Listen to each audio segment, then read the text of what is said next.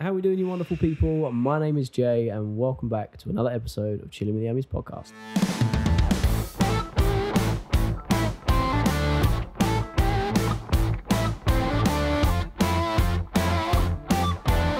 Now, before we get into the video, make sure you hit the subscribe button and click the little notification bell. That way you guys will receive all the channel notifications and you can keep up to date with all the latest videos. But now that's out of the way, let's get into the video. And this week we finally have another guest. I haven't had a guest for weeks, and we're kind of gonna touch on it a little bit because I'm to blame. I hold my hands up. Sorry. Also, I'm very ill, and my co-host today Coronavirus. It's not coronavirus. My co-host is actually going to be carrying most of this podcast. He doesn't know this yet. He now does. And it's someone we've had on before. Someone had one of the longest podcasts I think I've ever had. I've thoroughly enjoyed it. It is Elliot. I can never pronounce your last name. I'm sorry. Bastiani. Yeah. That's it. Right.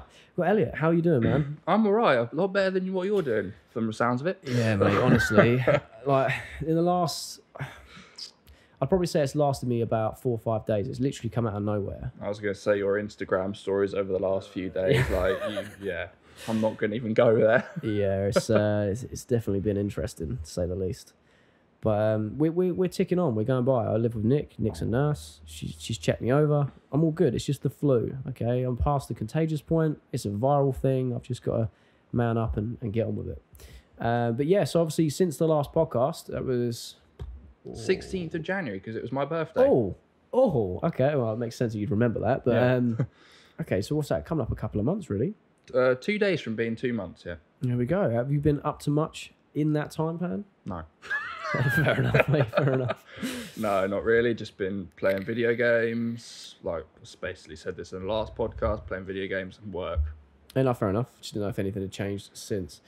Now, usually I will be sitting forward, but the plan is that now I'm settled, I don't move. He's just going to melt into the sofa gradually over the course of the podcast. I do want to say thank you to every single person that has got in touch and said, look, rest up, don't upload. Like, I really appreciate it. However, my brain works in a very weird way. I want to be consistent. This is my passion. I love doing it. And the podcast is one thing I look forward to every single week. So I wanted to make sure I could do this. Now, the reason I haven't had any guests on is because people that I really want to get on have just been busy. The schedule's kind of been all over the place. And there's one person sitting next to me that I've just not in a horrible way, but I hadn't thought of to call up and say, oh, do you want to jump on again? Because I didn't want to be that guy to just approach you and be like, oh, I haven't spoken to you in a while. Just want to ignore the pleasantries. Just jump on a podcast, like help me out. But Elliot has reassured me that every time I need someone, just to call him up. And I don't know why I didn't. I've said multiple times, like if you want a guest, I'm free. Like Friday after work's a bit of a difficult one, bit of a stretch. I'd be sitting here in my work clothes basically, and it's not the best look in the world. Probably not the best smell for Jay either, although at the moment you probably wouldn't notice. Yeah, I can't smell anything anyway. No, for like Saturday afternoon or whatever. I mean, I could do Friday nights, but it'd be quite late. Yeah. I usually, for those of you who are interested, I usually try and record the podcast midweek because that way it gives me plenty of time to get it edited and ready for Sunday. This week it's actually Saturday night when we're recording this, so I'm in for a long night. Nick is going to hate me, but I appreciate you coming on. I really do. Now, there's a few things I want to talk about. Firstly, the Vaping with Vic video. I kind of feel like a bit of an idiot because I uploaded the kind of mini podcast last week. You guys seem to really enjoy it, so thank you for watching it. But at the same time I uploaded it, which was 5 p.m, the exact same time, Vaping with Vic released a new video explaining why he was back. So a lot of people were like, yeah, he's back, by the way. And I'm like, oh, like it couldn't have come at a worse time because I recorded it the night before to get it ready. And as it uploaded, I saw his notification. I was like, oh, man, that's not going to age well. But no, I'm glad he's back. Like, genuinely, I watched his video. He was saying that he finds that e-liquor reviews are getting targeted.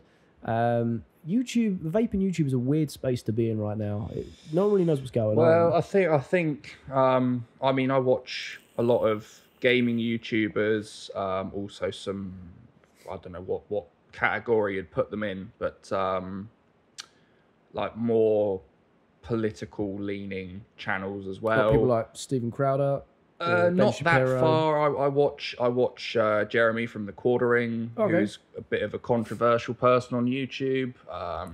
Some people like him, some people don't. I do like his content. I watch a lot of like gaming stuff as well. Angry Joe Show. And just to be honest, at the moment, like a lot of people, it's not just vaping, it's not just political stuff, it's not just gaming, it's you know, everyone's being targeted at the moment, you know. Oh, 100%. I don't want to make out that we're one of the only niches. I've been in love I think with YouTube vaping and stuff. I think YouTube's been trying to sort of. I'd say that I wouldn't. Yeah, I mean, I'll come out and say that I reckon YouTube is probably hitting vaping stuff hard. Oh, it is. Because they want to censor it and make it all kid friendly and all the rest of it. It's a weird one. So, as you guys know, I've been in love with YouTube for over a decade. I absolutely love this platform. It's the best thing ever. Whether it's been as a consumer or as a creator, either way, I still love it just as much. And one thing I've noticed, I watch a variety of channels, all the way from like PewDiePie to DIY tables, like you name it, I'll watch it. Like, do you know what I mean? I've got such a wide variety. And what I've noticed since the adpocalypse is different. First one, yeah, since the first one, really, there's little pocket niches over time of just like a domino effect. One's been affected, then no one worries about it, it's sorted itself out. Then the next niche, then the next niche. And it kind of feels like the vaping one's been dragging a little bit. Now, let me tell you why I think it is. This channel, I said in the last week's podcast, we now set up a Patreon. Thank you to the people that are donating to the Patreon. I absolutely love you guys. Thank you so much. But when I was mentioning it, I purposely went through the monetization guidelines for YouTube. Yeah. I went through it like a fine-tooth comb. And I wanted to make sure that if the channel is monetizable, what can I monetize? What can I just not do? I don't want to bring any, I wanted attention to the channel by all means. I want to follow the rules. It's an American-run company, right? Yeah, of course. They've tied vaping in with tobacco, which I get a lot of countries have done with their laws and their policies. Yeah. So when I was reading through it, it actually had its own box. So it had smoking. You cannot promote the use of essentially anything to do with tobacco. And I'm like, oh, that makes sense. It's very dangerous to your health. But then just below it, electronic cigarettes, the exact same. Yeah. So it's like, cool. What about reviewers? Like, we're not necessarily saying buy this product where you shouldn't be. It should be a case of this is what it does. Yeah, but I mean, when you in look at a it from a health sense, reviewing vape stuff and doing vape related content, YouTube, Google have got, they got their team of lawyers. They could quite easily just say, oh, well, because of this, and this, you are actually promoting said product. I get it. Then you get hit. I just find it strange purely because even with because like I said, it's an American run company. It's based around their amendments and all that sort of stuff. And that's cool. I'm on their platform at the end of the day. I want to abide by their rules.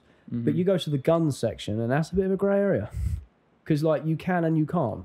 Do you know what I mean? So it's like, oh, if vaping was more of a widely accepted thing like it is in this country, I think it wouldn't be a problem monetizing it. Mm. And it's not like I said to you guys last week, it's not like I want to make money from it, but it gets to a point where money comes from somewhere. Whenever you're doing a passion as a hobby and it grows and grows, money comes from somewhere. Do you know what I mean? So it's something I wanted to talk about and get out of the way. But I just thought it was weird. I just wanted to address it, going through it all and hearing what Vaping with Vic had to say. He finds that e-liquid reviews are getting hit harder than anything else in this like little pocket niche, which I find strange.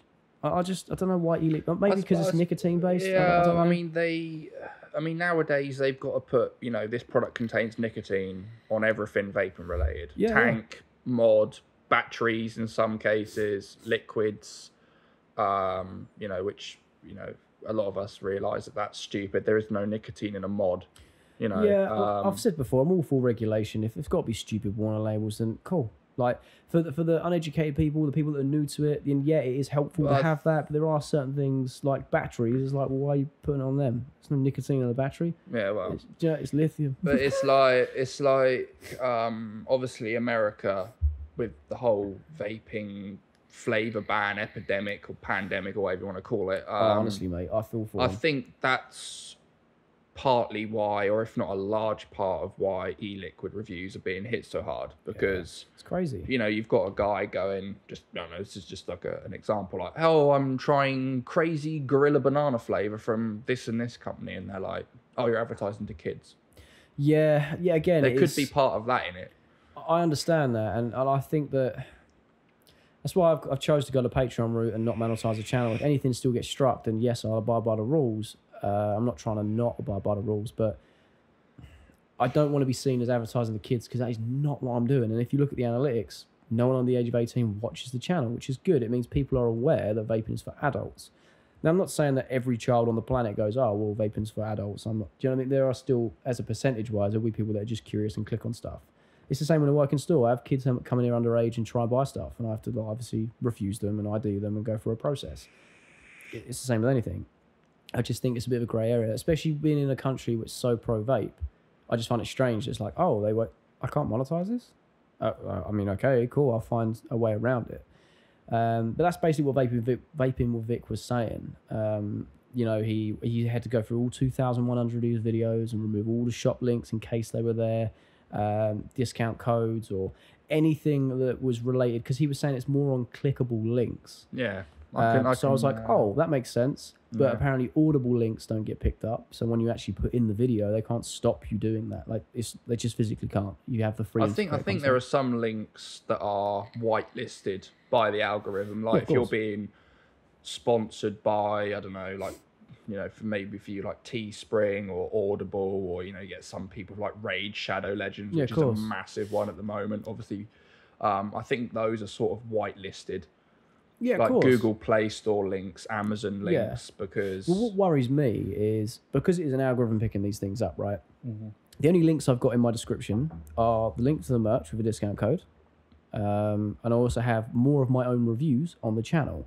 They're handpicked as what I think, from my own reflection of my work, of what I think the best reviews are. Not on the products, but just the way it's shot or the way it's put together as a video. Yeah. I have a little links to those. Any company I talk about now, I put their Instagram handles. So it's not a clickable link, and it's not me trying to get around it. It's just trying to be like, cool, I'll play by the rules. But if people are still interested and don't want to Google it, at least they've got their Instagram, something like that. Yeah, I'm just hoping they don't pick up things like merch or I've got affiliate links to my actual setup camera, things I use. Does that count? No, I think in general stuff like that's okay. It's just like if you had a link to say, I don't know, Smock. Like if you use my link, you get 15% off your next order from Smock. Yeah, I think that would probably be flagged up. But I mean, the algorithm changes every day, and people just don't know. That's why people like Angry Joe, Quartering, you know, the Quartering they're using, you know, maybe not Patreon for the Quartering, but like, you know, other means. Yeah, Minds is a big one. Jabra, I think, is another one. You know, Angry Joe Show's now done a Patreon.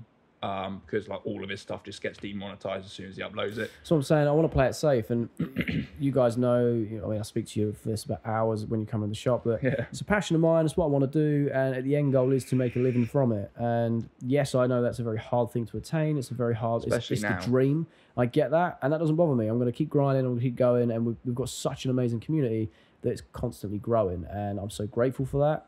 But at the same time, if I've got 1 million subscribers and I'm not making any money, I'll still do it for the love of it. I've been on this platform for 5-6 years now, doing it for no money anyway. So I will continue to do that. But it's knowing what I can and can't do. And I think when I was watching Vic's video about why he's being back, and he was saying that he's removed all the illegal reviews, put them on a third-party website, so if people want to go watch it, they can. Yeah, like Minds or and I think that's a good idea. However, the way I'm looking at it is I've got a lot of companies that want me to review their e-liquid, and I've got no issue doing that. It's part of vaping, and if that's going to get flagged, I want to make sure I play by the rules.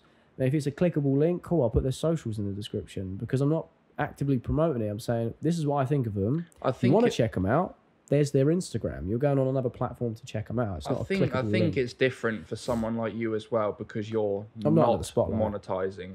Yeah. You're you know, not to be rude, but you're a small channel. 100%, yeah.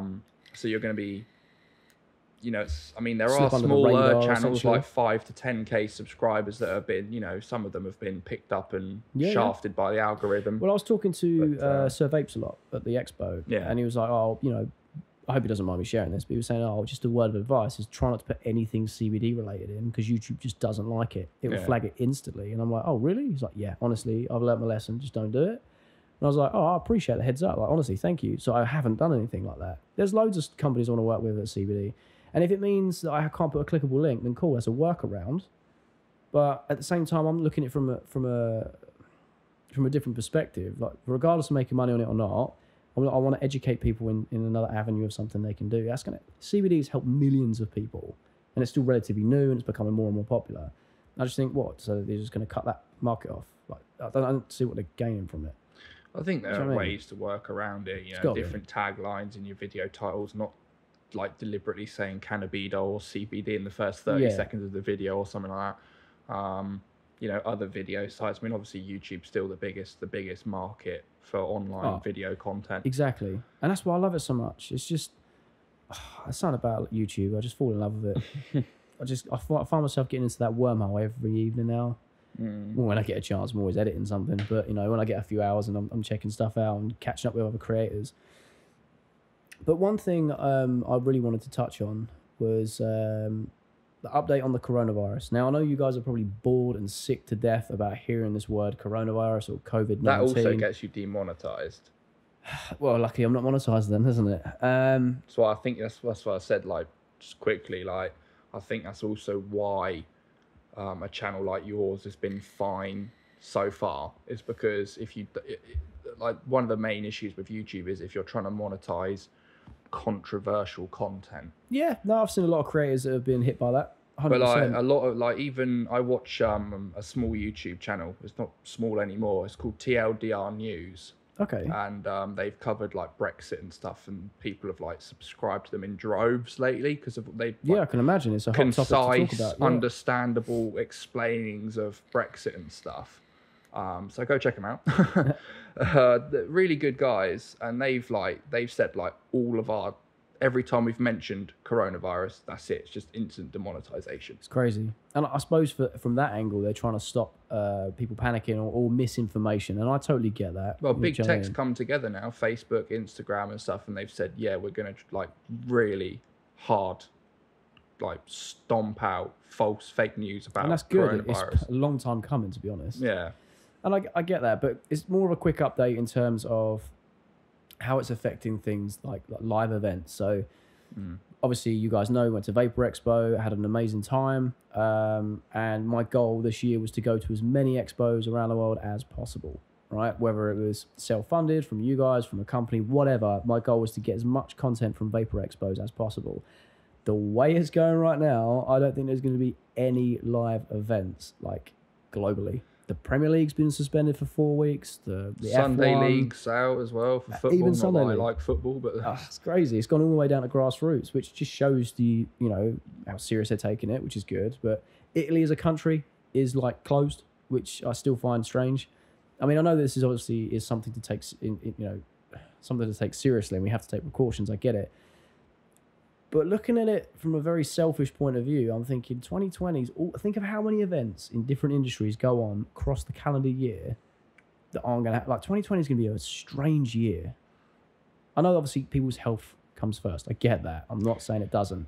But I'm just trying to get you guys to understand or imagine, like, there's no World Cup in Japan this year. Is it the Rugby World Cup cancelled? Like, well, the Rugby World Cup already happened, didn't it? Oh, yeah. Oh, Euros has been cancelled, sorry. Euros. For football, yeah. Euros has been cancelled. The Premier League stopped. I know Vape Jam already said they were cancelled before this outbreak come out, but I've got a feeling that all the other vape expos are going to be cancelled indefinitely until they have, obviously, a clear go-ahead. Coachella was pushed back to October. Like, it's just mad. Like, actually seeing it unfold, it's just scary, man. Yeah. It's just one of those things. And we don't really know how long it's going to have a knock-on effect within this industry. I've touched on it before. We was talking about how a lot of the stuff comes from China, like the coils and stuff, more the consumable side. Obviously, hardware does too. But in terms of units that they ship, coils, obviously, it's in the millions. So we don't really know how long that's going to last because European wholesalers are still being affected now that it's spread.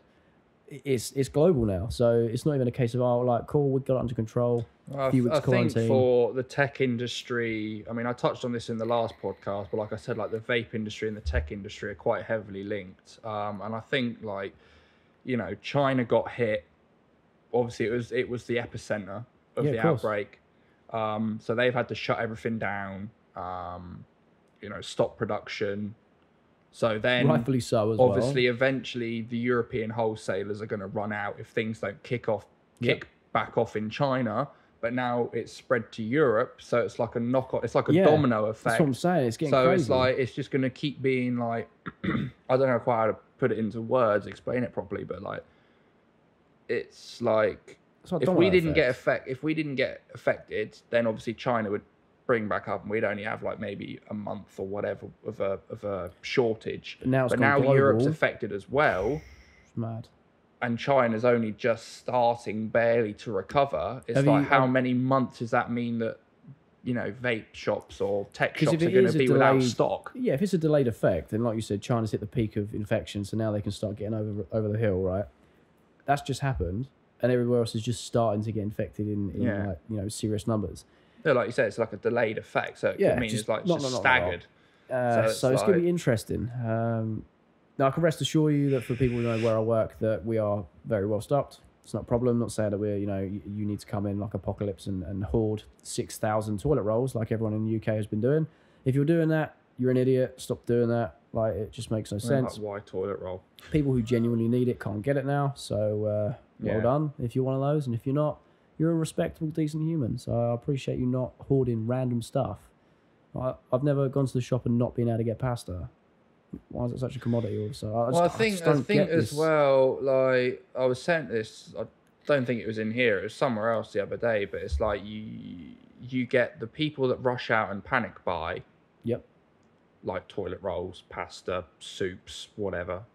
And then you get the people that go into the shop and think, "Oh crap, there's barely any of that left." Yep. So then they think, well, I better stock up now before it's all gone. So with that as well, you get the knock-on effect of people panic buying, and then people going, shit, well, there's barely any of that left, so I'll stock up now. Exactly. Just in case there's none next week or the week after. And then you just end up with like elderly people going out for their daily shop, and they're like, go to 6 different shops, and they can't even pick up a can of freaking tomato soup. It's crazy. Nick was saying she come home one day, and again, I hope she doesn't mind me saying, but she was saying that certain person in her ward had sent a group message out. They had to start cable tying hand sanitizer to the beds in the ward because people were just nicking it. People were walking on wards and ripping them off and just walking out. That is insane. That's a hospital. Do you know what I mean? How crazy is it? Like, it's not got to the point where people are like, oh, well, this person's in bed in hospital already, so I'll deprive them of hand sanitizer. Like, that is insane. People ripping off a wall. I mean, it's like, why do you think that the WHO waited so long before they came out and said this is a pandemic? Because they knew that people were just going to panic. Yeah. Mass hysteria. And it's like, it's crazy. Most people, I mean, obviously, I'm not trying to say that this isn't a serious thing. It is serious. We need to have precautions in place, of course. For, let's say, 80% of people who are healthy, no underlying health problems, it's just a strong, it's like having double flu, a bad case of man flu.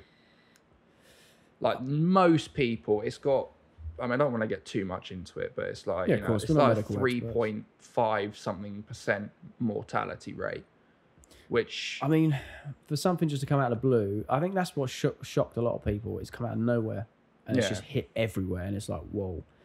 But it's extremely contagious. I'm not going to deny that. Yeah, it's just literally come out of nowhere and boff, it's gone global. But it's like, yo, it's been like a few months. But it's like I saw it like a graph, like a graph thing the other day, and it was like, so far coronavirus has killed like a few thousand people, and I'm not trying to see. I've got a problem with these graphs, but like car accidents were like 5 million people a year or something, and tobacco's like 400,000 people a year, and like only 4.5, 5,000. I mean, obviously, if you've lost someone, then my condolences. But there's always something to compare it to. You can always make it. Obviously, the media's going to do what the media does best, but they've done a very good job to scare people. It's like you don't hear about tobacco's killed 500,000 people this year, but you hear about 4.5, 5,000 people dying from coronavirus, and you're like, it's mad, isn't it? It's mental, absolutely mental. But obviously, anyone who is listening and watching, still take the necessary precautions. Don't panic buy it and buy everything so people can't go about. That's just inconsiderate and not very nice. If you've got flu-like symptoms, or you just follow government regulations. If you sneeze into a tissue, sneeze into your hand, wash your hands with some proper disinfectant, sanitizer, whatever. Don't go and rush out and buy 50 bottles of hand sanitizer. Just make sure you wash your hands properly, and like with the flu, to be fair, kill it and bin it with a tissue. This is a serious topic, and I don't want it to be just a Debbie Downer episode, right? No. Sorry if your name's Debbie, by the way. I heard that some Debbies get offended by that, so just in case, to see the light side of this, I completely lost my trail of thought. I don't know what you were even talking about now. It was still coronavirus. Yeah. You were saying about hand sanitizer and stuff. Toilet roll. Oh, mate, I've completely lost my trail of thought.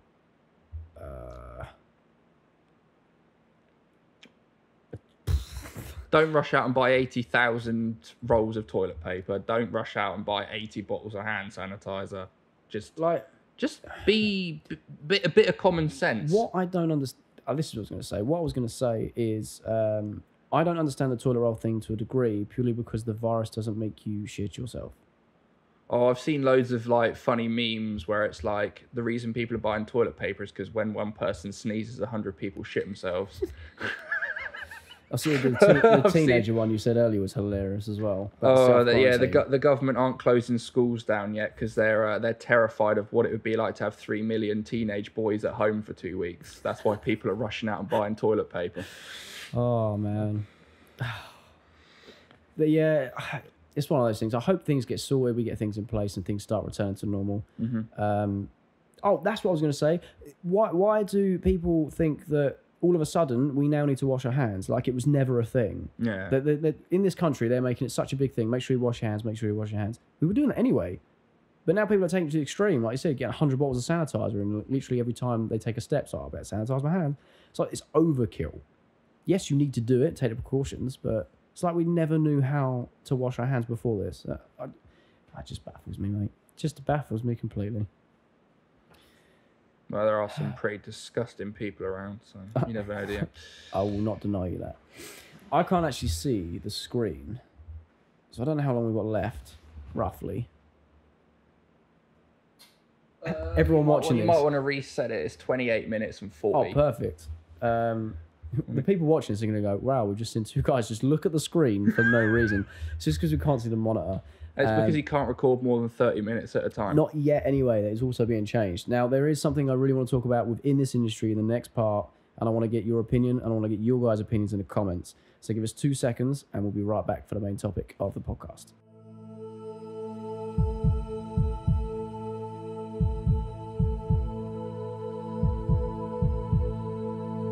Welcome back to the Chilling with the Ohmies podcast. In today's main topic, I want to talk about something that has been going under the radar for a long time and has snuck up on us at the last minute. Don't know whether it's down to poor preparation or communication. But this is going to... I honestly, as we're going through this, I want you guys to be commenting below because I want your genuine thoughts. Because once I read it out, I'll give my thoughts and Elliot's thoughts. And I just want to know because this is something. So a lot of our distributors... not just ones we use, but I mean, pretty much worldwide, anywhere in Europe, have said from Monday, the 16th of March, 2020, we will no longer be able to provide replacement glasses / pods that extend a product's capacity beyond 2 mil. So this is the 16th of March this year. No extension. In 2 days' glasses. time, that's Monday. Literally, a day after this podcast goes up, can't get them. Hopefully. Yeah, hopefully. Literally nothing.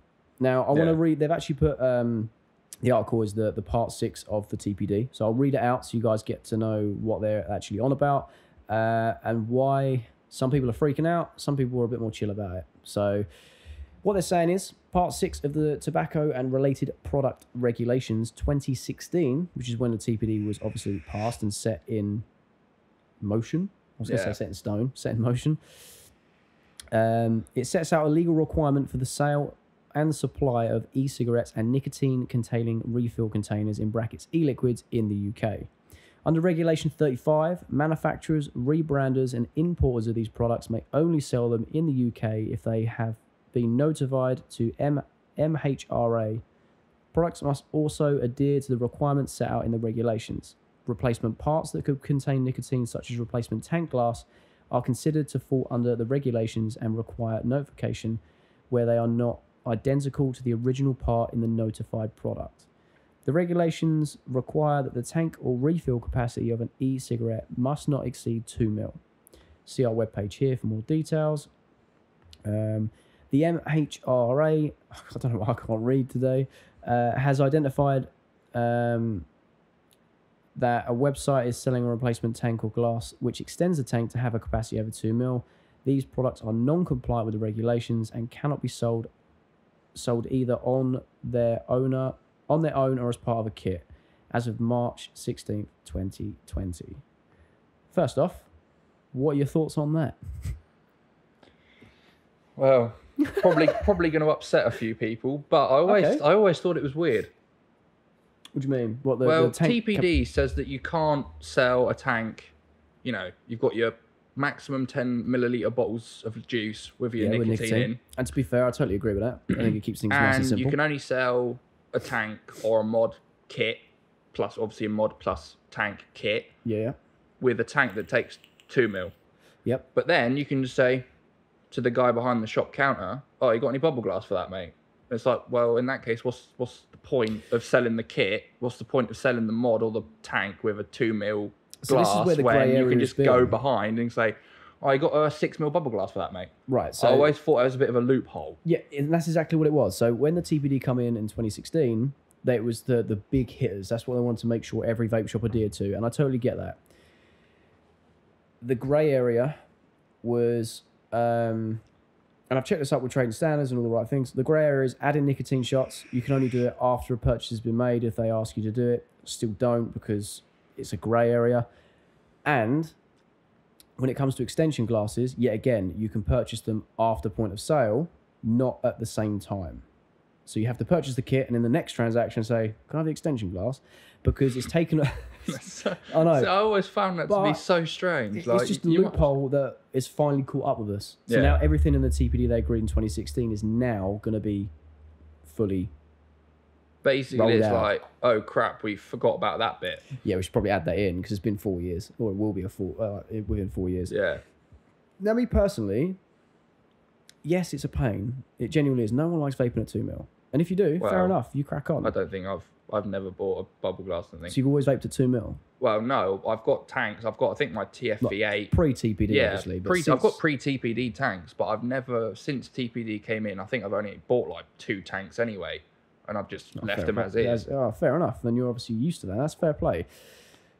And for anyone who's watching who's not part of the UK, you've got nothing to worry about because obviously a TPD is mainly a European thing with the UK involved. With the UK leaving Europe and the whole Brexit thing, I really don't know what we're going to do. I think to be honest, they'll keep a lot of European laws and stuff. I think I want them to change the tank size law straight away because I think not just from my benefit. I really don't mind if it's 2 mil or 4 mil. I like having the more capacity because it just means I haven't got to fill it up as often. I mean, in that but there are sense, people that just vape with bigger tanks. They will not do 2 mil. Can you imagine? All right, Cleater 120, 100 watts, 2 mil tank. It's not big enough. 3 pulls is gone. I mean, I fill this up about fucking 20 times a day. That's what I'm saying. Yeah. So having a bubble glass that's even just double, 4 mil, that then cuts it down to 10 times a day. I suppose I could say that that's one thing I've never understood. You can go in and buy a 10 milliliter bottle of juice with nicotine in it, or a 50 ml short fill with a nic shot. Yeah. So if I can buy that, why can't I buy an 8 ml tank? I've got 10 ml of juice with nicotine in it right there, like, 50 ml with nicotine. So why can I only put it in a 2 ml tank? It's been an ongoing thing. I know there's a few parliaments in Europe when the TPD was announced. Because I know, for example, France. Now, yet again, quote me if I'm wrong, but as far as I'm aware, France didn't take the tank restriction, but they took the nicotine restriction. So you can still get 5-6 ml glasses out there, not a problem. I'm trying to think, because I lived in France at the time of the TPD. And could you still get bigger glasses with the kit, or do you have to buy them separately? I'm trying to think whether it was the nicotine they adhered to or the tanks. I think it was the nicotine only. The UK took both. Yeah. We went, all right, we'll be as safe as we can, we'll take both. Now, I understand that because what they're trying to say is they want to keep it as safe and as regulated as possible. It stops uneducated people in the industry giving out wrong advice, giving out dangerous products, and it also protects new vapors or people making the switch less vulnerable to anything going wrong. And I totally get that. However... Not really. Exactly. Like, do you know what I mean? 2 mil is not enough. How does being constrained to 2 milliliters stop any safety hazards or That's what I'm saying. byproducts? In the tanks, I don't get it. In the liquid, I do. So if you was to walk around with a 60 mil, right, of PG liquid at 18 milligram, see me, alarm bells ring. That's not safe. You shouldn't be doing that. Because if you're not an experienced vapor, that's a lethal amount and a big amount that can do you some damage. So I get the regulations there. With the tanks, it makes no sense.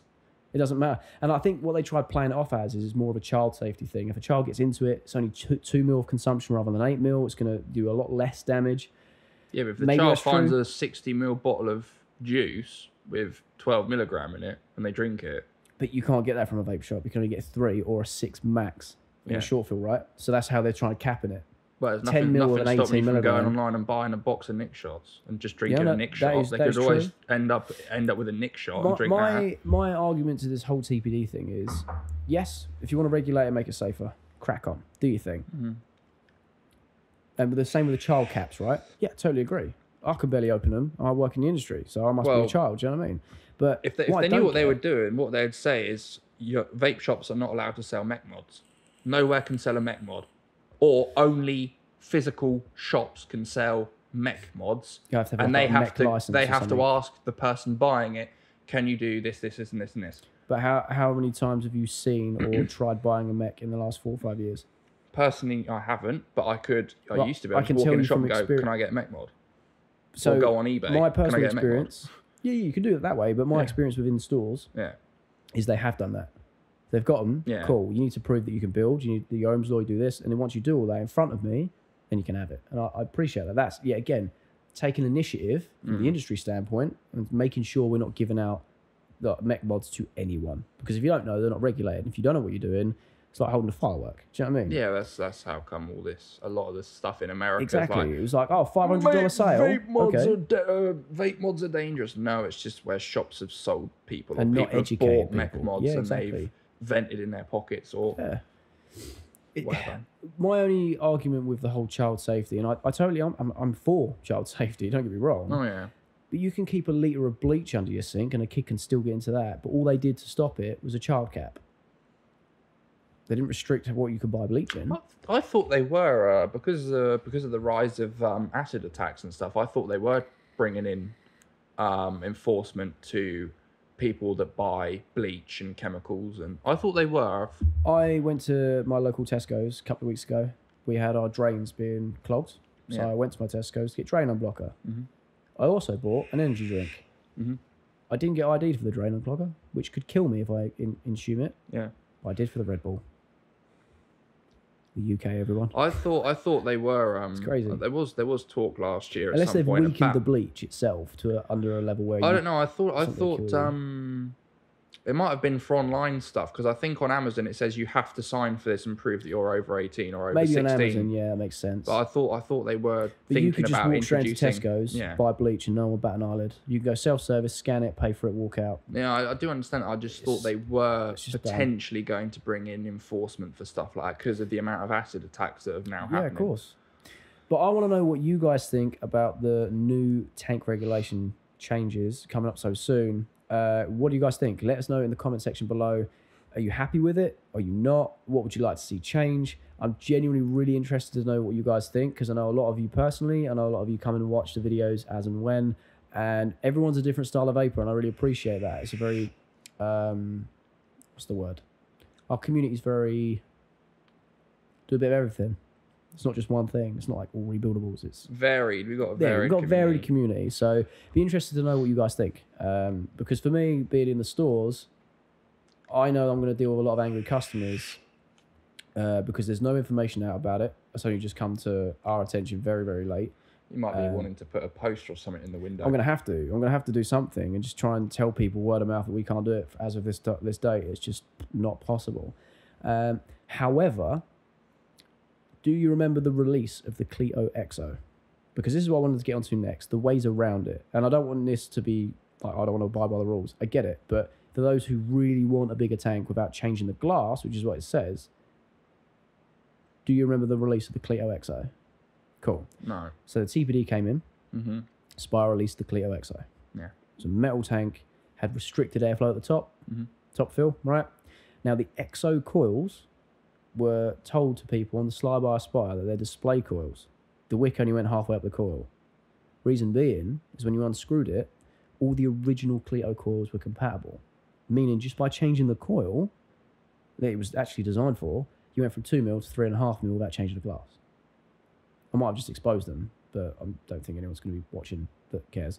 But that is an ingenious way of getting around it, because you're buying it as intended, and it's just a coil that's compatible. I suppose, yeah, you've brought up an interesting point there, because there are coils being manufactured now that are compatible with many a tank. I think one of the customers came in earlier and bought a Hell Vape, and they're like... Yeah, so they got the Fat Rabbit, and they went, I heard that the Baby Beast coils are compatible. Yeah, they are. But tell you what, try a Vapresso GT coil, because they're also compatible. See how you get on. Yeah, and I wonder what the difference in capacity is between using a proper smock coil, a Hell Vape coil, and a GT coil. And a GT coil. Because it could quite easily, if they're ever so slightly thinner, they could raise it to 2.3 mil or 2.5 mil. The other one as well, while we're chucking companies under the bus, one of my favourite companies, when they released the World Tank, mouth to lung, they were very clever, because the glass for the World Tank separately, not the ones on the sticks, the actual tank separately, obviously you had your reinforced glass. In the box and pre-installed, you had 2 coils, right? Now, what these coils had was plastic surroundings, which made it 2 mil. So all you had to do was pop the coil out, 3.5 mil tank, without changing anything. See that? Genius, mate. Staying ahead of the curve. Because do you remember when everyone was putting rubber bungs in and you just pulled the bung out? Yeah, I remember that, yeah. Well, the TPD people, I don't know, like the people high up, caught onto that and went, can't do that. And I think the Vapresso Cascade tank was a bestseller at the time, and they were the first company to weld in the metal to make it 2 mil. You couldn't, unless you angle grinded it off, you weren't getting it. It was stuck to 2 mil. So I know that they've already tried it, and they've already tried covering up the cracks. So the rubber bung, we know, is definitely not an option. But the whole coil compatibility can't really shut that down, because like you said, if you make the Clio EXO and you made EXO coils, but coincidentally another type of coil fits it and it just happens to make the tank big, well, that's not the manufacturer's fault. Do you see what I mean? I suppose it would be going backwards, because obviously I think they've recently had a lawsuit with Apple because of the fact that they were using proprietary cables and connectors and this, that and the other, and they got fined. I think that was what it was for. When they were a big thing in Europe, like, we're not going to let you in Europe anymore unless you actually put a charger cable that's universally available. Yeah. And they were like, nah, not cool. Well, we just won't sell your products. Yeah. They're like, And so it's like they couldn't do that to Apple and say it's got to be universal, and then turn around to vape manufacturers and say, right, each coil has only, you've got to have proprietary coils for every single tank that you produce. Exactly. It's got to be proprietary so that the tank's 2 mil. Exactly that. But because then that wouldn't stop a knockoff Chinese company coming out and saying, oh, well, we do coils that fit that. Yeah. And back it, reverse engineering it and saying, well, we've made a coil that's only 1 mil wide and it makes your tank 4 mil. Well, the thing is, I love compatible coils with other tanks. And I'm being genuine here. The only reason I love it so much is because it makes so many vapors happy. Because it allows you to avoid using smock coils. I mean, I don't want to come out and say it, but yeah, essentially. Now, I will say as well, you guys know how much I hate smock. If you guys want to see a video on that, then yeah, I'll quite happily do one like that. Not going to bash Smock's devices and stuff. No, devices are good, and I will actually say garbage. The V2 coils, the single mesh, they're actually really good. Like, straight up, they are actually really good. The other ones, yet again, if you start doing quad cores, triple, they're all trash anyway. It doesn't matter what company you're from, they just are. Single mesh. Do you like my quad mesh? I think these are quad mesh in the fact. I just never got. It's just like over-engineered coils. Like, oh, look what we can do, and I'm like, just give me a single mesh. It's just same diameter in it. It's just one hole. Depends what wattage you vape at. Yeah, that's true. The thing, though. No, I'll give you that. But it just, someone comes to me with a Baby Beast, right? And I'm talking TFV8, TFV12. TFV8, right? So original Baby Beast. They come up and they go, oh, this thing's leaking. The coils don't last very long. And I'm like, cool. I'm going to charge you the same price as what you would pay for your regular coil, except it's going to fit, it's a different brand, and it's going to completely change your vaping experience. Give them the coil, whether it's a Vapresso GT core, Hell Vape core, whatever that fits. They come back next time and go, wow, not only did that taste better, but it lasted longer and it didn't leak. And I feel amazing as a person because I've been able to help that person have a better experience. It's not me going, oh, I want to cheat the system. It's a case of, well, actually, we get these coils come back a lot. They're obviously not as reliable. So is there anything else we can do? Well, actually, 5 different companies have coils that fit that. Let's try that route. And it's the same thing. The thing is, what they could do, though, is they could just say, right, you've got to make... If they went full bore, I'm saying the TPD people, they could just say, right, it's one tank. You can't make a million different tanks. You can only make one tank, and no matter what coil's in it, it ends up at 2 mil. Oh, I mean, if they went full bore, like full on. Yeah. Because, nowadays, if all tanks are limited to 2 mil, what's the point of having 80 different tanks? They'll do the same thing. But that's just going to cripple the industry. That will cripple I don't think so. it. Because everything's gone, like we spoke about last time on the previous podcast we did together. They're focusing on pod systems now. They are, right? And this is something I found out the other day, and it makes a lot of people annoyed, but I actually love it. So I do a lot of research. Well, I say research. I just watch a lot of vaping content creators, right? Just see what they're doing and whatever, and a few of them I just genuinely enjoy. And there's a pattern I'm seeing, and the pattern is, a lot of these people that have been knocking about a while hate pod systems. Little old me comes along, absolutely loves them. So I can't get on with them myself personally. They're a game changer, mate. Like pod mods and pod systems are a game changer. Like I just can't get on with. I can't put these down. I just can't put these down. Yeah, but you can direct lung these. Yeah, but they're just so not good. like the other day you were telling me like the whatever it was I tried at yours. It was like the flavor's fantastic on this. And I'm like, yeah, where's the flavor? I take one puff of this, I'm like, I get that, but then what are you, 80 watts? 75. Yeah, you're not going to get that from a pod system. But like, anyway, it's just an observation I made, all right? I seem to love pod systems and pod mods, and I'm really new, like up with the way the industry's shifting and moving, and I like that. And I still like the old sub-ohm stuff. I just typically don't sub-ohm as much. But all the other people I seem to watch, they just like, oh, another pod. And I'm like, yes, another pod. But yeah. Bit of a side note. Sorry, I've had way too much caffeine. I mean, like keeping on the same topic though. Like people used to buy the Baby Beast because it had like 6 mil capacity. Yep, selling points. But like, for a lot of tanks. why? Yeah, it was selling points. So now it's like, well, if we can only make 2 mil tanks, we might as well just make a pod system. Do you want to know the secret of or just a generic tank? Yeah, but then if you make a generic tank, then every company's the same. No one's doing anything different, other than maybe the color. They'll just completely kill it to a point where it's like, oh, this is boring now. I mean, with like, what do tanks do differently now anyway? Slightly different airflow, slightly different refill mechanism. That's it. Oh no! It's the main thing's the coils. What's the differentiate? Yeah, the main thing is the coils. Yeah, coils change the performance. I'll give you that. That's the only thing that's really different between tanks. Really, is the coils. Yeah, coils and like. Because I mean, they've all got to be 2 mil. Yeah. Unless you buy an aftermarket bubble glass, which you can't now. You go to pod systems and there's loads, right? But even that's even hitting refillable pods, right? I mean, refillable pods. Yeah. They're all the same except the coil. So everyone it's the coils that do all the difference. But everyone I know that vapes 2 mil already, this comes out, they go, cool, I've been vaping 2 mil anyway, but it's mouth to lung, doesn't matter. It lasts me what a 4 mil tank would last direct lung because it's mouth to lung. So for us guys, smashed it, doesn't matter. I'm used to that, it's fine. Yeah, a little bit annoying that you can't get a bigger pod, but at the same time, is what it is. It seems to be more of a punishment on sub-ohming than I think what companies are going to do, or maybe maybe they thought, well, you know, we're limited to 2 mil tanks. What's the point of us making a tank? Let's just do a pod. Just be ahead of the regulations all the time. It's probably a lot cheaper for them to produce it. Of course it is. Yeah. Of course it is, yeah. You know, these are like, you know, stainless steel, glass, you know, different drip tips, refill systems. It's all engineered, all probably done in CAD and machined out and everything. They're like, or we can get a Chinese company to make us 50,000 pods for the price it would take us to make 500 tanks. Yeah, no, I get it. But I mean, it's all to do with the coils. So, I mean, what companies are going to do if they can't produce if they can't sell the bubble glasses and whatever anymore in Europe?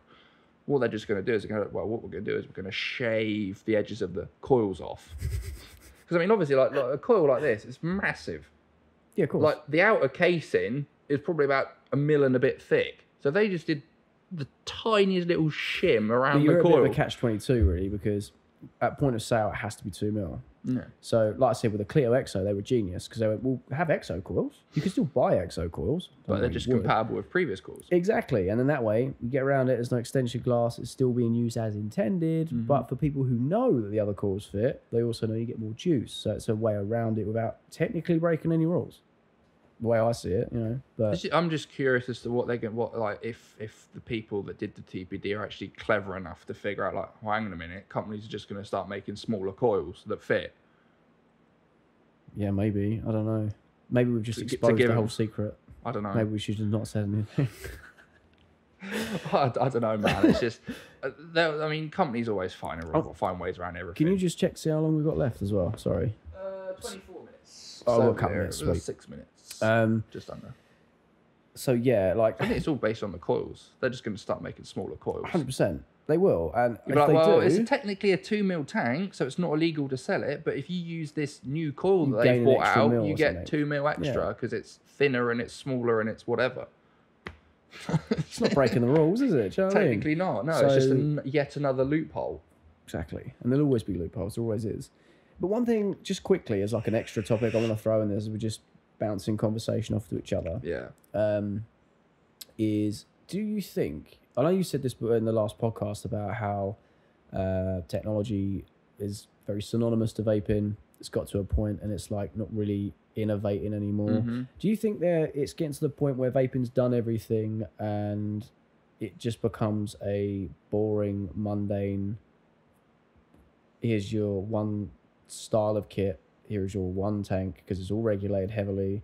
Here's your one drip tip that you can use, and it's just a tool rather than a way to still using it as a tool, but like there's no way of expressing or customizing or personalizing the device.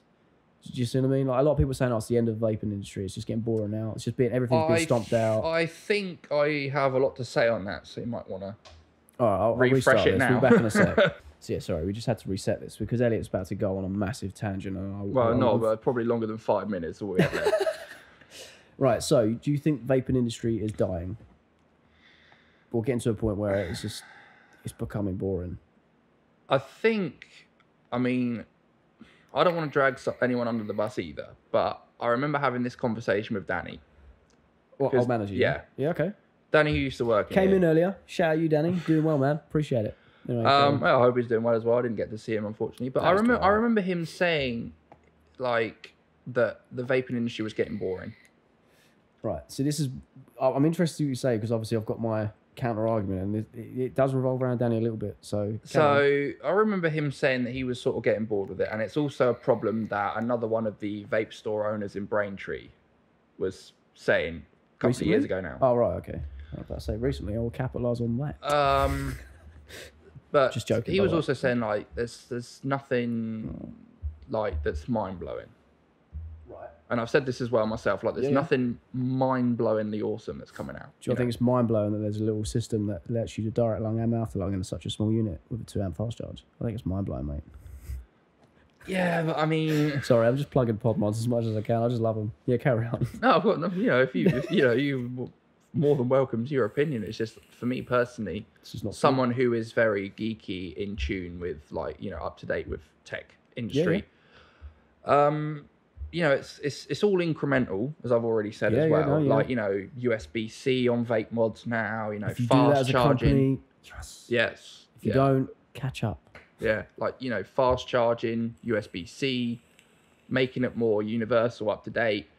But I think a lot of what companies are doing now is it's gotten to a point where it's like, well, we've gone in the direction where we've made a 400 watt mod. Yeah. That, 4 batteries and quadruple battery, 400 watts and stuff. Now they've gone into pod mods, and it's like, well, there's a pod mod for everyone, Yeah, boy. Literally, you get the ultra portable, sleek, slim Caliburn Coco. You've got the one, I can't remember what you said it was. Target PM80, the Aegis Boost. Yeah, and I think you also said the Smok one, the RPM, was it the RPM 80? The RPM 80s are yet to come out in this country. I thought you already reviewed one. No, the RPM 40 I reviewed, which is their first gen. The RPM 80 is an external battery version. Yeah. Vaping Vinci, the Vinci X, Vinci Air. There's so many. I think there's like a pod mod system for everyone now. And there's also, for a few years now, there's been a mod for everyone. Do you know why I think they're so successful, though? Convenience. Yeah. I've never knocked that. Yeah, I did say, like, you know, I mean, you get, like, just slip in your back pocket. Yeah. General consumers have got bored of carrying a dual battery device and a massive tank on it. They'd rather carry something like this and go, it's too much. Yeah. Oh, well, still use it. It fits in my pocket. And I get that. The way I look at that is genius, because the companies have gone, people don't want this anymore. What have they not got? We'll do this instead. This has an Axon chip in it. That's mad. They have that in their flagship device. Like, I'm like, that's pretty nuts, to be fair. Oh, yeah. But no, I totally agree from what you're saying. It's raw, not as intuitive. I mean, now what you see, like, companies like Smoant, like, you know, they're putting, like, OLED screens with, like, it's mad, isn't gizmos and animated backgrounds. And you had Wismec, I think it was Wismec, who made a mod that was also a Bluetooth speaker. Yeah, the Wismec Active. Yeah. You know, they're just trying to make them... I think they're like, well, we've expended everything we can do on the vape side of it. Like, it vapes. They even made a watch, the Amulet. Yeah, I remember that. Do you know what I mean? Yes, it was a pod system, but again, it was it's like they've expended everything they can do on the vape side. It's like, look, we can make a mod that does 400 watts, whatever, done. We've got the technology to make a mod that does 80 watts all day. Just keep me on the battery life, sorry. You know, it's like, for me personally, I think they've expended what they can do with the actual vaping side of it. And they're now just trying to make them more gadgety, techy, especially the actual mods. Maybe not pod mods. Yeah. But like, you know, Bluetooth speakers, radios, fucking OLED screens with animated backgrounds that you can customize. Well, you look at Geek Vape, you've got the Aegis X, it's reinforced screen. Yeah. Still dust. I mean, this is basically a screen. It's mad, isn't it? Yeah, it's crazy. My view on it is, and I hope Danny doesn't mind me saying this, because it's not from a bad place, but me personally, I totally get what you're saying. I had the same conversation with Danny back when I was his part-timer. Mm-hmm. You know, you could see he was not getting bored. See, I think he used the wrong word. I don't think he was getting bored of the industry. He fell out of love with it. And that was the difference for me. Yeah. He fell out of love with it because he couldn't see where it was going. And that's fine. Everyone has different views and stuff. Well, I think it did stagnate for a while. Of course it did, yeah. The TPD had a massive ripple effect. So it was like, where's it going to go? And I think we've done well to recover from where it was because people were uncertain about what was going to happen. Yeah. I think it's strange. A lot of people have asked me, like, why am I doing vaping content now? Oh, I'm never going to make it because I should have been doing it years ago. And well, you may be right, you may not be right, whatever, it's your opinion. I still love the industry. And as long as that love for the industry is there, it's always going to fascinate me. Do you know what I mean? And I think that's what it is. I think a lot of people now that have been vaping a long time are starting to fall out of love with it because things are changing and they're not. But I think as well, like, I could use you as an example. Like, you know, you go on YouTube, you type in, I don't know, like you said, Smock RPM 40. Yeah. You've got 500 different YouTubers, all with varying degrees of subscriber accounts. Yeah. And their reviews are all done the same way. It's talk to the camera for 5 minutes, then have the camera above the box. This is what's in the box. Let's see how it vapes. Yeah, it's good. Whatever. Done. You know, and a lot of the devices now, it's good. Yeah, it's good. Yeah, it's good. Yeah, it's good. Yeah, it's good. But whereas you're trying to change it up, whereas I think that's where you're carving out your own niche because you're not following the trend of what the last 800 people that have reviewed that item have done. Yeah, like, this is put me in an awkward position because I don't want to say like you're making it more cinematic, more community oriented, where it's not just I received this from Smog. This is my unbiased review. It's great. Buy it. I'll be brutally honest. I don't want to fire any shots with this. Okay, so if you are a reviewer or whatever and you're listening, please don't take offense. It's just my opinion. And yeah, like whatever. DM me if you've got issues. We'll hash it out. It's nothing. It's nothing personal. From me as a consumer of YouTube videos. Yeah. Like you said, 500 reviews on one device, and they all do the same thing. Yes, they have their own spins. They have their own twists, and they have their own personality. 100%. It either boils down to that person's personality, which sets them apart. Like I still watch Sophie Vape, so I know a lot of people have been put off. Yep. Or are put off by her. Not- I still yeah, watch, like, I sometimes will watch Suck My Mods. Mm-hmm. You know, but in the end, it's like, what I'm trying to get at is that people got bored. Yeah, of course. It's like, I've seen this before. Like, every video is the same. Like, yeah, like, you know, some people have got... Oh, now for the people listening right now, and the black screen on the screen. The black screen on the screen, it makes no sense. My battery's run out, so bear with us just 2 seconds, and then you'll have some some visuals. Damn, I told you to stop it. Because we didn't have enough time, and now the bloody battery is gone. This is where you find out you've left your other battery on your office desk again. No, they're right there. I'll grab that for you. If I can not slip and slide across the floor like a little dog on a... The white one should be charged. You're right. Yeah, fuck. People listening right now gonna be like, what the hell was that? I just moved the camera into the microphone. I'm going to keep all this in, and people will be like, what's he going? Hopefully. So for those of you listening, you're going to get a bit of a repeat. But for those watching, yeah, I was basically saying that everyone, it got bored. It got boring. Yeah, no, I get like that. I used to watch like daily videos of Sophie Vape, Suck My Mods, other like Vaping Biker, and it was like just watching the same video over and over and over and over and over again. No, like, I get that. There wasn't anyone that was pushing the boundaries. It was like to be like, use video game techno babble. It's like, it was the meta. Yeah, of course. It was like... It worked. It was a formula that worked. Everyone did it. And that's what YouTube is. Trend that works, cool. Everyone jumps on it, gets what they can from it, and move on to something else. Some people stay in that, some people don't. And like I said, I don't want to fire shots at anyone, and I feel the same. Like, a lot of people are doing what worked for them, how they built their audience, and they continue to do that. And I've got no issue with that. For me, it was like, what can I do that's different? What do I enjoy doing? I like trying to make it cinematic. I like trying to just get to the point. No one wants to see you showing like manuals. We know it comes with manuals, man. Like, no one cares, because all they do is a top down. Here's the manuals, throw it off screen. So why did you show us? You're just going to throw them away anyway. Don't talk about them. We know they come with them. Do you know what I mean? It's little things. I could rant for ages. And like I said, it's not directed at anyone individually. It's just as you said, people are getting bored of that style. And I know that some people are doing things slightly different, but for me, it was like, cool. If I just cut out all the crap that no one cares about, no one wants to see it comes with O-rings, unless it has a massive difference. And one thing I did leave out of my Target PM80 review, which I actually completely forgot. It actually comes with rubber bungs to block the air holes. Completely forgot to talk about it, so that is my bad. But I think it's having something different. Yeah, I think along with that, I mean, it sort of all happened at the same time. I mean, at least for me personally. Okay. You had the TPD coming out. Yeah. Vaping YouTube was becoming boring. Yeah. And all the devices that were coming out, it wasn't, this one's fucking shite, this one's fucking amazing. It was, this is good, this is good, this is good, this is good. You know, it got to a point where the industry had sort of just got nailed, plateaued. it had like nailed how to make good stuff. Yeah. So it was like, yeah, all you heard from like YouTubers and stuff was, yeah, this is good.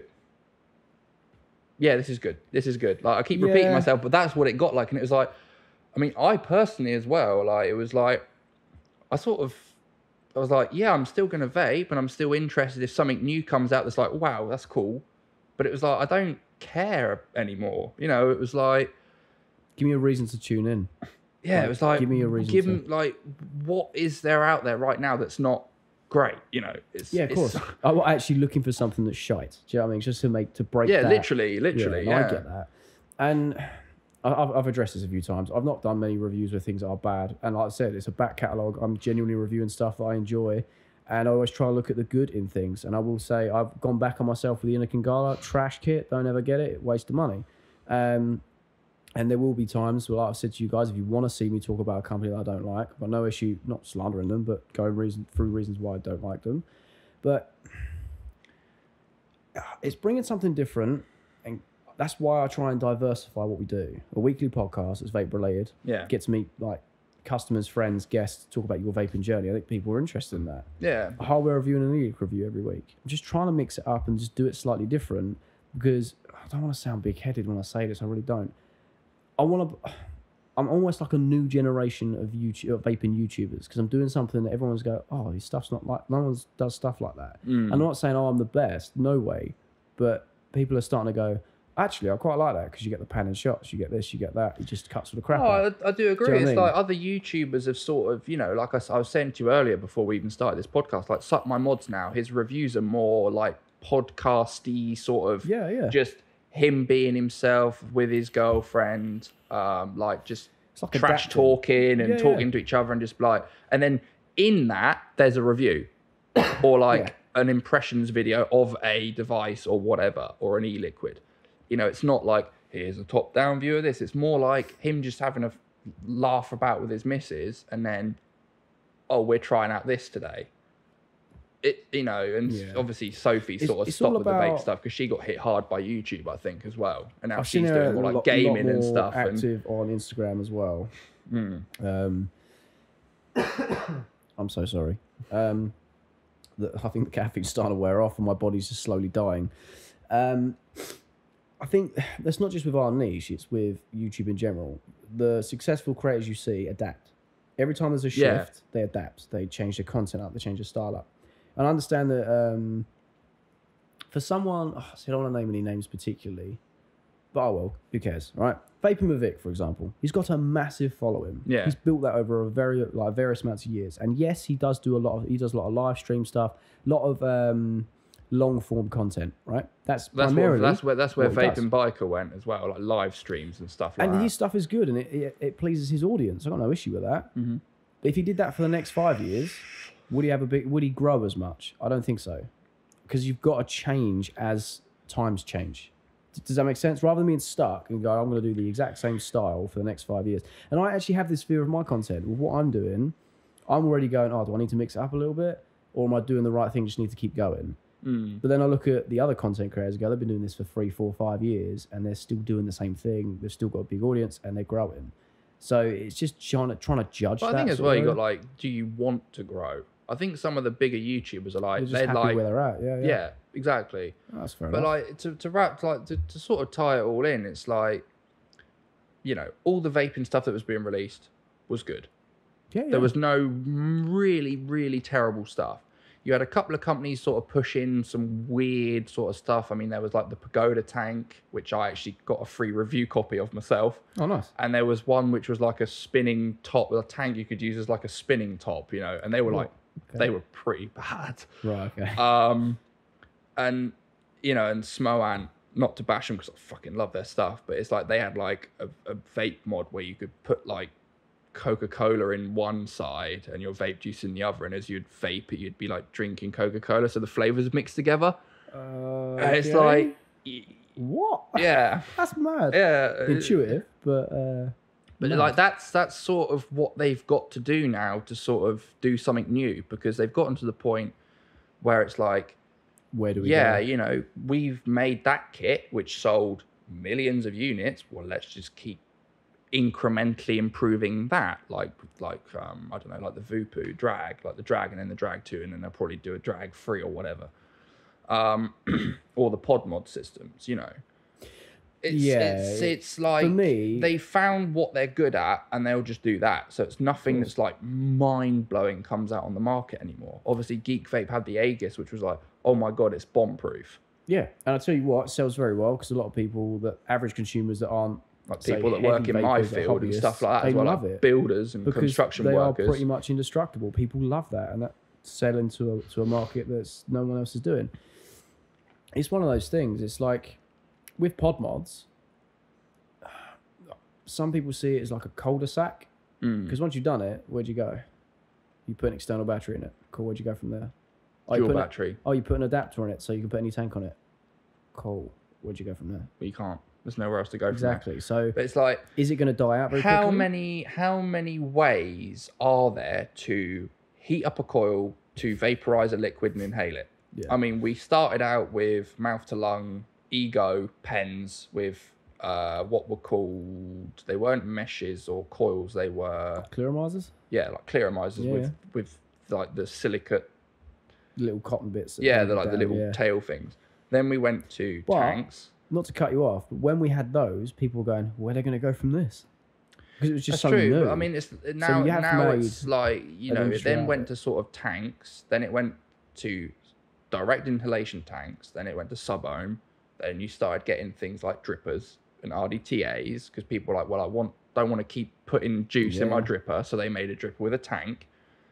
And then it's like, and then from there you had better and better and incrementally better sub-ohm tanks. And people were like, yeah, dripping's just annoying, whatever. And rebuildables are like annoying. And coils, as I said in the last podcast, coils got way better. Yeah.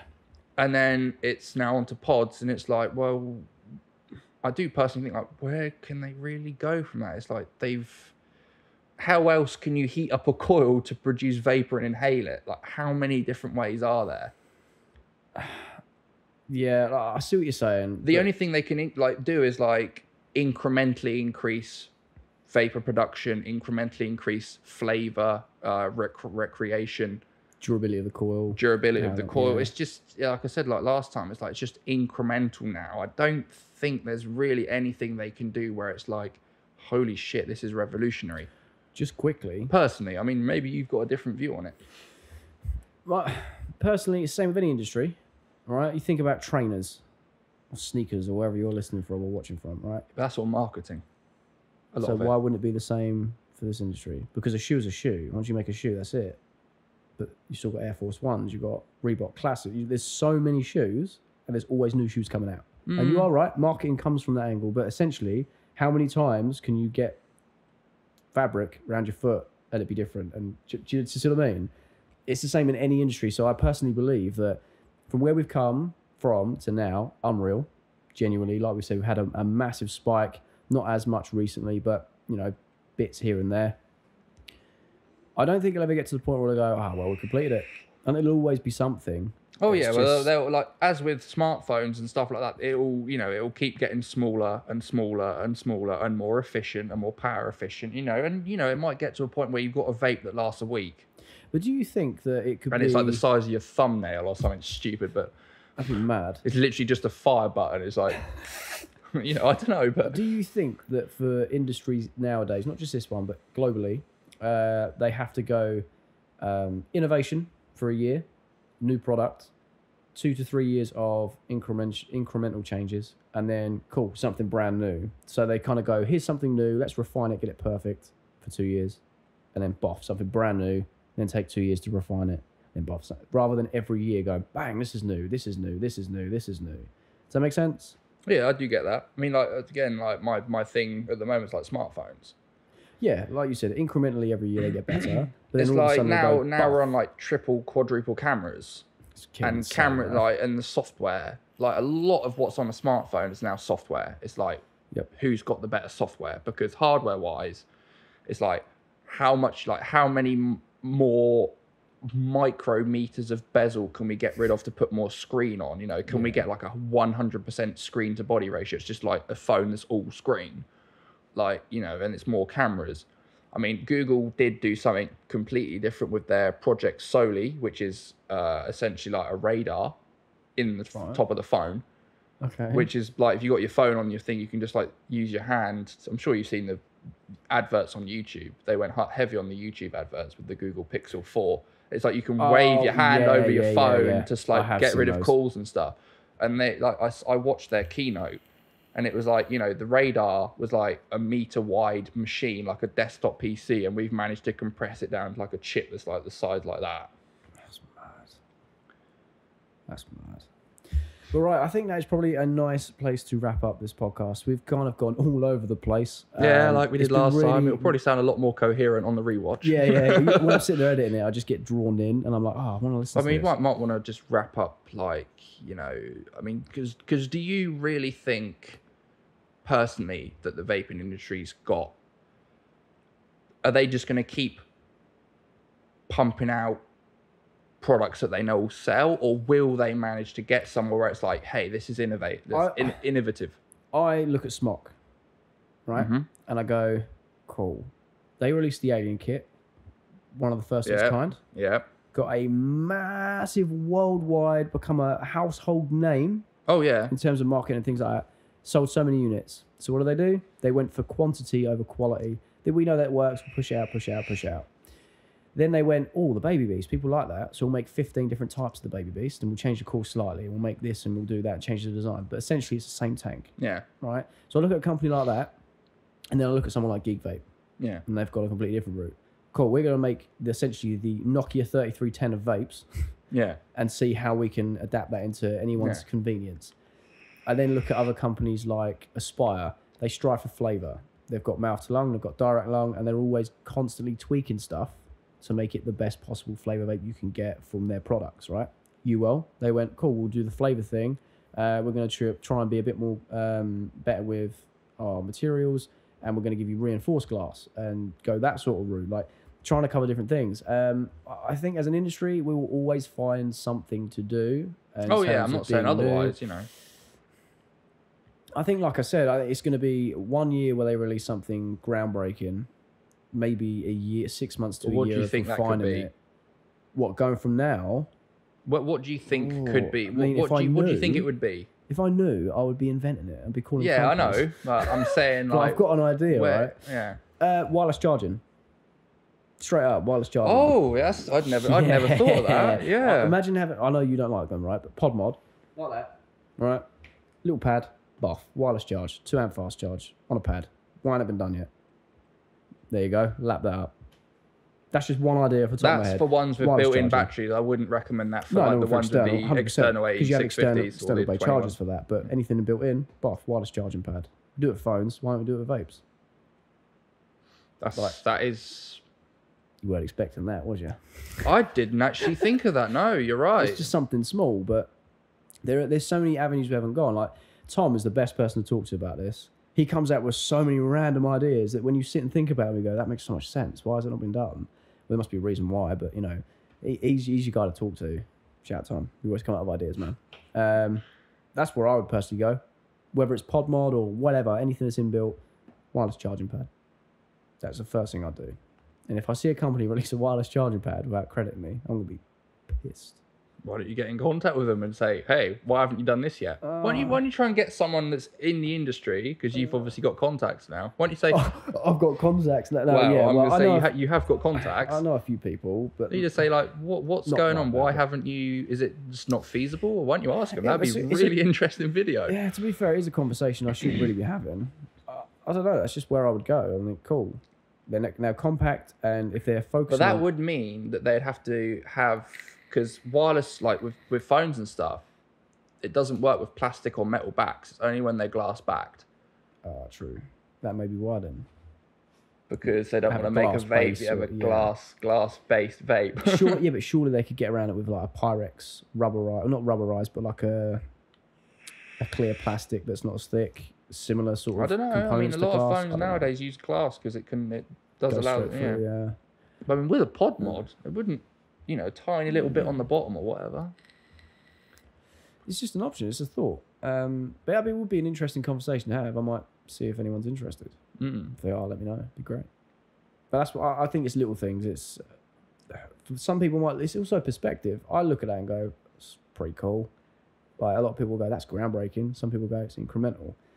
It kind of depends where you're at. I just think what companies are focusing on now is compact and convenient. Yeah, and that is it. It's not about cloud chasing anymore. It's all about flavor. So it tastes good. It's convenient. It's compact. I think what they might also do, I think what they might do as well is try and make recyclable or compostable coils, pods. Big advocate for that. The one downside to pods, refillable or not, the one downside for me personally is the amount of waste. I genuinely would love to have either recyclable pods.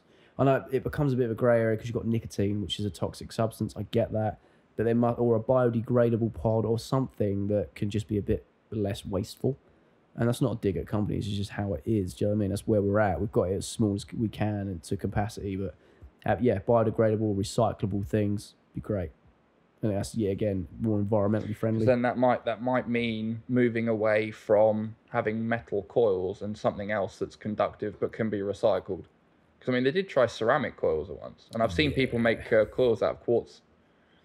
Ooh. Yeah. That's more of the DIY. Like you get like a chunk of quartz crystal and wrap like something around it, and it heats the quartz crystal. That's mad. I think there are avenues they can go down. It's just who's going to come up with the right idea that's one going to be cost effective and perform how they want it to, and then market it as well. So it's also a very grey area in this industry of how you can market because smoking laws, etc. But yeah, exactly. I don't know. They will always come out with something. No one thought pod mods were going to be around, and all of a sudden, every company's got a pod mod now. They try and put their own spin on it. And what we have noticed is from pod systems to pod mods is they've gone, cool. Rather than restricting this to mouth to lung, let's just create a device that does both. It's convenient. You can direct lung or mouth to lung. The choice is yours. It's lower wattage. Yeah. Most of the coils you get from are all mesh, so we've got a decent standard of flavour. So there are ways of going around it. It's just knowing who's going to be brave enough to try something new. Personally, wireless charging pad, that is what I'm going to go for. I'd love to be able to do that. It'd be so cool, wouldn't it? It'd be so cool. If I knew how to do one to make a prototype. If they could make it work with external batteries as well, just like, bonk, done. So cool.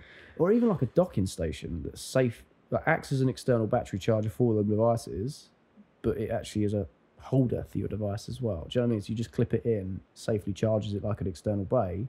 But rather than you having to pull the progs down, fit it in, it's like the device just clips in.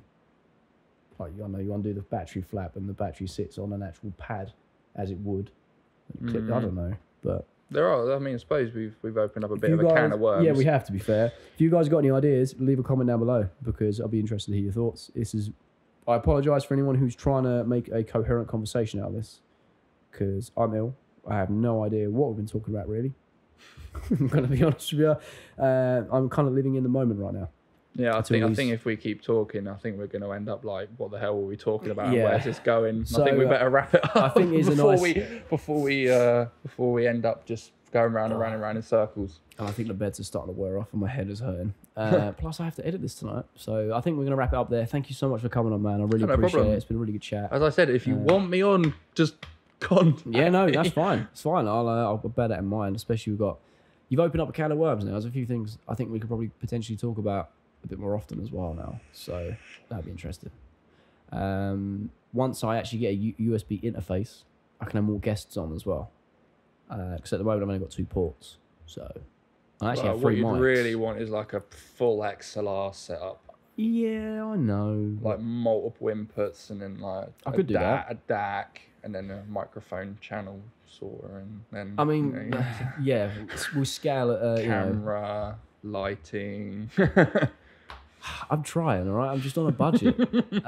We've got a starter camera, a wide-angle lens, some lighting, and 2 USB mics. That has worked well so far. Exactly. So thank you guys so much for the support. I really do appreciate it. If you guys did enjoy the podcast, be sure to leave a like and subscribe and with notifications turned on if you haven't already. I'm that ill, I can't remember my outro.